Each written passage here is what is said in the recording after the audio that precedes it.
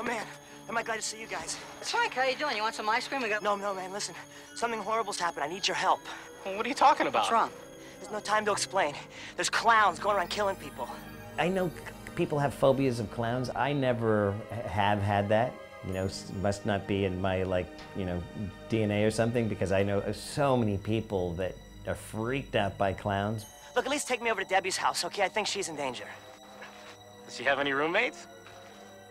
Yes, she's got two. She's got two beautiful roommates with big boobs. I mean, I guess if I saw one coming at me with a, you know, a meat cleaver or something like that, I would probably be scared of them, but not in general. I mean, I just thought they were cool. What are we waiting for? Come on!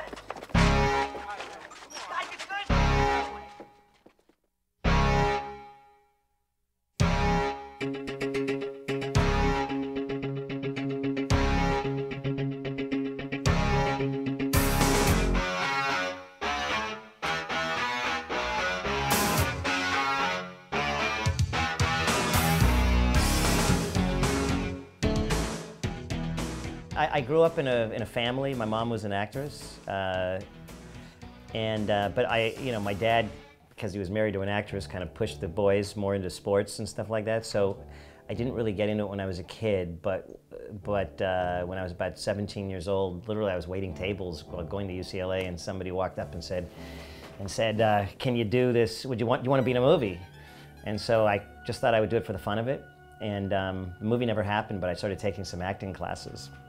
And I got bit by the bug, and you know, while I was going to UCLA as an econ major, about a year later, I got my first part in this little horror movie called New Year's Evil.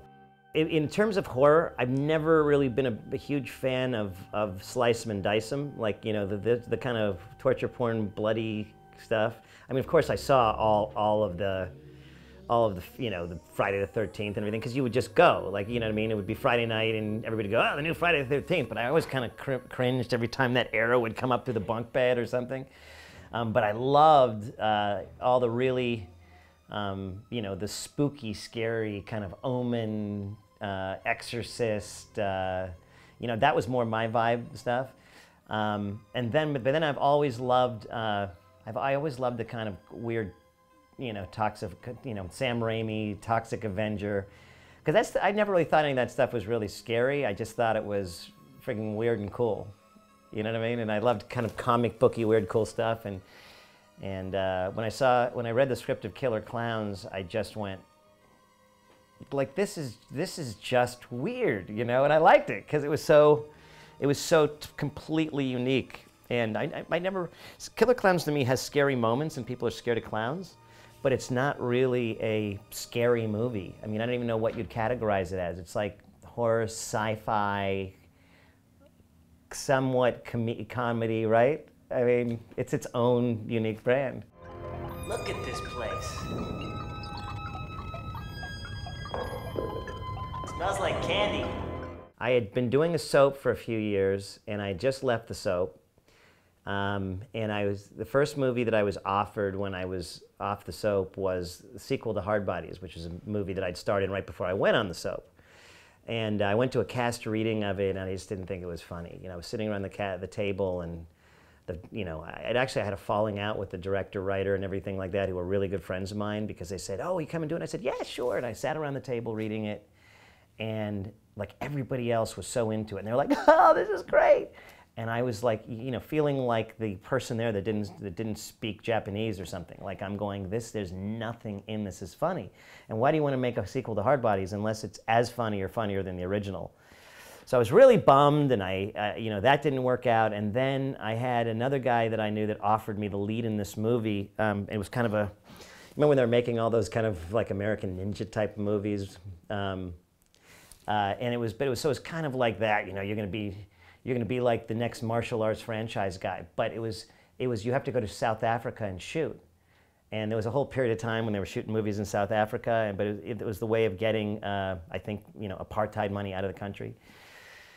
But I felt like, God, I can't do that either, because, you know, it kind of went against my basic moral beliefs to go and help, you know, that apartheid situation. And So then I was looking for something else to do, and I'd auditioned for a few things like Mask, and I didn't get it, you know, and I was like, shit, what am I gonna do? And then all of a sudden, my agent sent me this script, and I read it, and I was like, what the hell is this? And I read it again, and I started just to think to myself, wow, this is really, really cool and trippy. And so it was like the first movie I did when I was off the soap, and you know, I mean, I think we all thought we were doing something that we didn't know what it was, but we kind of knew that there was something potentially special about it because it was so different and so weird. And for me, it was my first time doing anything that was in that kind of effects thing, and I loved working with the Chiodos, and you know, I got cast in that movie months before we went into production, which is very unusual for an actor. You know, usually you don't get to come on till the final thing. But it was really cool because we got to go, you know, they would invite us out to their studio and let us go see what the clowns were looking like when they were carving them up. And so we got to be a little bit involved in the process. But I actually went on at least a half a dozen auditions for that movie. You know, what they would do is the Chiodo brothers would bring us in, and they'd put the camera on us, and we would do the full scenes in like chairs like this, but acting it all out with like little props and everything like that. And then they'd have us go back out, and then they'd bring in a new group. And they were basically just trying to figure out the right chemistry, you know, and did that over and over again. And you'd think, oh God, I'm either going to find out I got this job or I didn't get this job. And then they'd bring you in again, and they just wanted to mix and match again some more. And as it turned out, you know, I had blonde hair at the time, right? And John Allen Nelson, who I'd come in and we'd switch parts and done all sorts of things. So they finally figured that they wanted both of us, but they didn't want to have two blonde guys in the same movie. So they looked at me and they said, okay, you've got to dye your hair like dark. And I was like, what? And they said, yeah, actually, you know, Mike Tobacco is a real guy, and he grew up in our neighborhood with us, so we want you to look like him anyway, so it's perfect. So I still remember it was the first time I'd ever had a movie where they dyed my hair, and you know, they dyed it like dark, dark brown. And I remember being in that chair, and the guy, it was like acid burning my head off. I was like screaming. I mean, I'm surprised I had any hair left after they put that in my head. Come on, let's go check it out. Oh, come on, no way. Debbie, it's a waste of time. It's got to be 1,000 miles away. We've been our whole evening. Stephen Chiodo had such an image of how he wanted the guy to be. He wanted him to be really emotional and over the top, you know, I mean, you know, and I had kind of was at that place as a young, you know, trying to be a serious actor where, you know, I wanted everything to be really like, you know, Marlon Brando-ish and serious. And he was like, no, I want you, clowns, they're coming. So he was always pushing me up and up and up and up. And, you know, you've kind of got to trust your director. And, you know, you know, that movie, as we all know, it's not about great acting performances. It's about fitting into this vision that the Chiodo brothers had, right? And so I really, you know, so the actors are really, they're playing very kind of archetypal parts that are reminiscent of all the old sci-fi monster invader from Mars movies that they loved growing up, where everybody was overacting a little bit.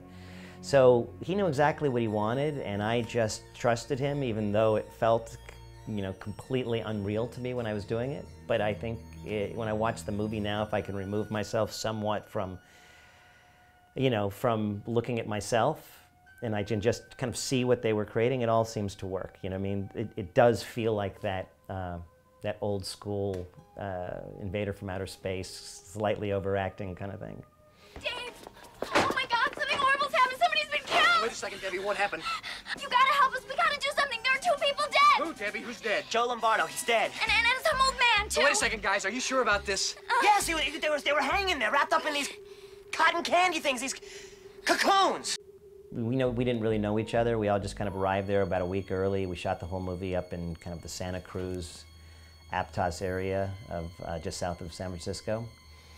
And you know, everybody was great, but the funny thing is those two kind of bonded and kind of created a little relationship off camera. I don't know if it, not necessarily romantic, but they kind of like bonded closely. So I you know, was a little bit of the odd man out in the threesome, you know what I mean? But I had a great time doing it, and Suzanne, we actually have become 1,000 times closer in recent years, especially since we've kind of gone to the conventions and things like that. I mean, we're grown-ups now. We were kids then.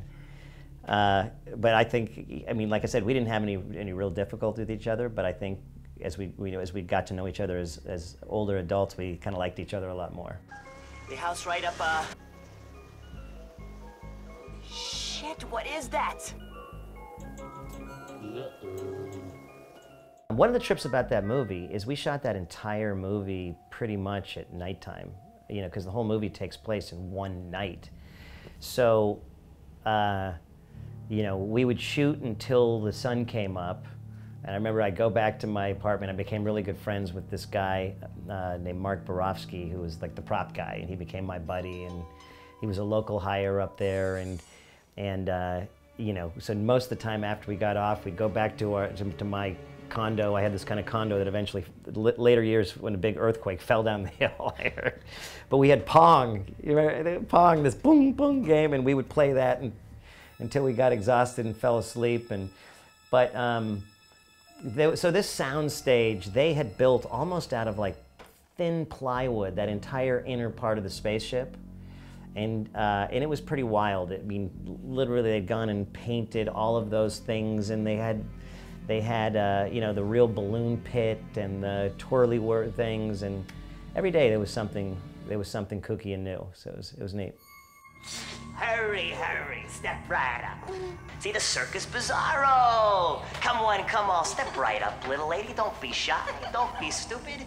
Come see the incredible Miss 50-50, half man, half woman. The perfect double date. There's a scene when I first go into the spaceship where I had to do this whole thing where I'm kind of pretending like I'm a circus barker. And that thing just gave me fits, you know? I mean, that particular scene, I mean, I almost like melted down. I had such a hard time on that scene because I wanted to be so big, and there he is, the bearded lady, and all that kind of stuff. But overall, the whole thing was pretty much fun. It wasn't huge things, but that for some reason, that particular scene, because it was so big and over the top, kind of gave me fits. That's where little lady, step right up here and see Gumbo, the toothless elephant. Or, right over here, we've got Belinda, the Billy McWonder. Watch her binge and purge before your very eyes. There was a thing, I don't know if it's still around, but it was like the Academy of Science Fiction, Arts and Sciences kind of thing. And they had a screening down in the afternoon, I still remember, down at USC, at a big theater down at USC. And we all went there, and we thought it was a trip. We thought it was really neat, and it did get a very short theatrical release. I remember going the opening night with friends, and we all watched it at the theater up on Hollywood Boulevard, and then the movie got kind of pulled, and it was kind of here today, gone tomorrow. It was like, that's too bad. You know, we all thought that movie was so neat and so cool, and didn't. And then, ironically, that the movie that I had made a few years before that, called Hard Bodies, it kind of gained this big cult status, and all of a sudden, like everybody that movie kind of took off and became very, very popular. And then something really strange happened, is that Hard Bodies started to kind of play its course and die out.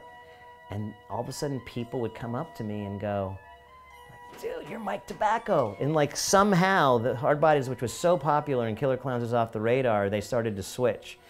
And Hard Bodies became less and less. And Killer Klowns, to this day, I think it's still gaining popularity. I don't think it's ever reached an apex, which was a trip. So it started out real slow. It took like a few years before anybody really ever knew what it was. And then it started playing on late night TVs and started to build up a following. I mean, I think Killer Klowns is probably more popular today than it has ever been. It's continuously, it was so unique that it took its time finding its audience, but the audience is still growing, I think.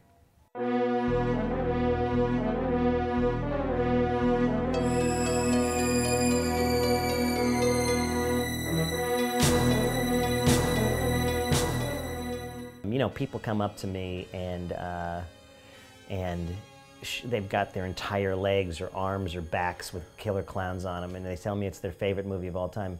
You know, actually, one of my friends, shout out to Aaron Robinson. He's a fantastic visual effects guy and chef and musician and all sorts of things. But we became friends. I was actually auditioning him for this kind of crazy cooking show we were doing. I needed kind of a rock and roll chef. And he couldn't see me. I'm behind the camera like this, filming him, you know, doing an audition with him, right? Kind of like you are now, but I was holding it up to my face. And all of a sudden he goes, "Wait a second, I know that voice. You are Mike Tobacco! Oh my God!" And he's, you know, that's my favorite movie of all time. And it's so funny because he starts saying dialogue. He knows every single word of the entire movie. He's seen it 200 times. And he's now one of my, you know, dearest friends. And but, you know, he still says to me, he goes, you know, "Grant, like, you could die happy right now. I could die happy if I had done one accomplishment like Killer Klowns." And I like laughed at it, but it's neat that it's like that there are people. There's a lot of people that it's had that much of an impact on, and I think in just a way that's just pure fun. Do you think it's over? Yeah, sure.